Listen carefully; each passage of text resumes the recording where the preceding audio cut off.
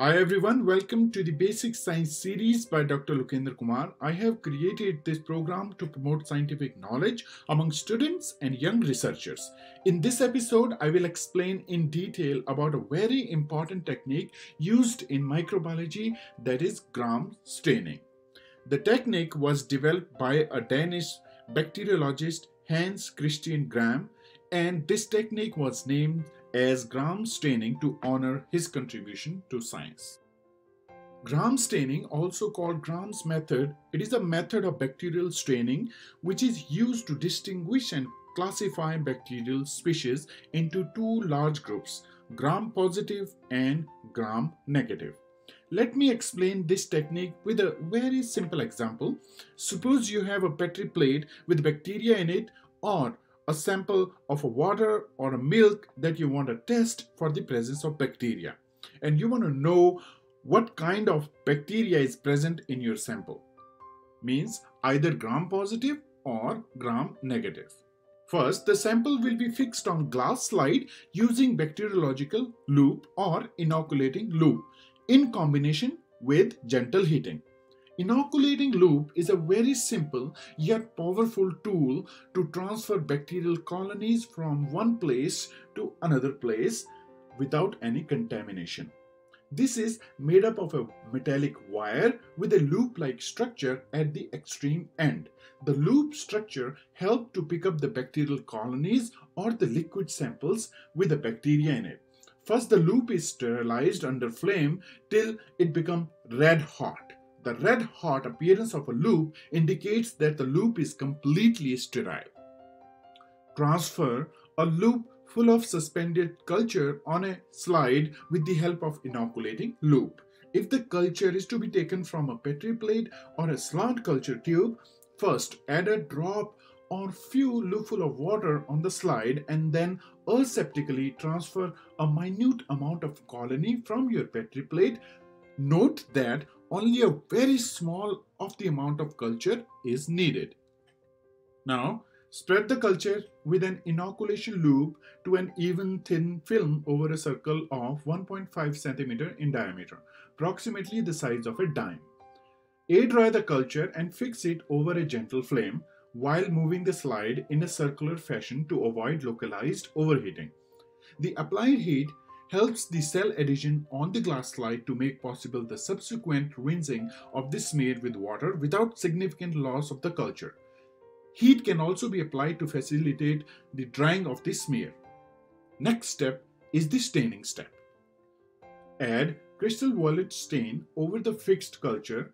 Let it stand for 10 to 60 seconds for thin smear slide. Pour off the stain and gently rinse the excess stain with a stream of water from plastic water bottle.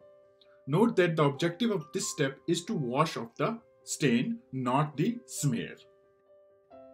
Now, add the iodine solution on the smear enough to cover the fixed culture. Let it stand for 10 to 60 seconds. Pour off the iodine solution and rinse the slide with running water. Shake off the excess water from the surface. Add a few drops of decolorizer so the solution trickles down the slide. Rinse it with the water for 5 seconds. The exact time to stop is when the solvent is no longer colored as it flows over the slide. Further delay will cause the decolorization of the gram-positive cells and the purpose of the staining will be defeated. Counter stain with another staining solution known as basic friction solution for 40 to 60 seconds. Wash off the solution with water. Alternatively, the slide may shake to remove the most of the water and air dried. Gram staining differentiate bacteria by the chemical and physical properties of their cell wall. Gram-positive cells has a thick layer of peptidoglycan in the cell wall that retains the primary stain, that is crystal violet. Gram-negative cells have a thinner peptidoglycan layer that allows the crystal violet to wash off. They are stained pink by the counter stain, commonly saffinin or friction. As you can see in the slide that the gram-positive cells have a thick cell wall as compared to the gram-negative cells.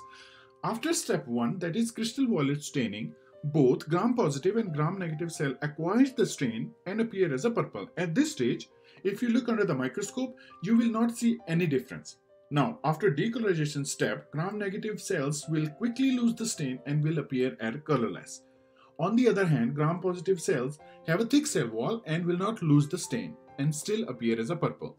If at this stage you incubate the decolorization solution for longer period of time, then both cells will lose the color and the purpose of the staining will be defeated.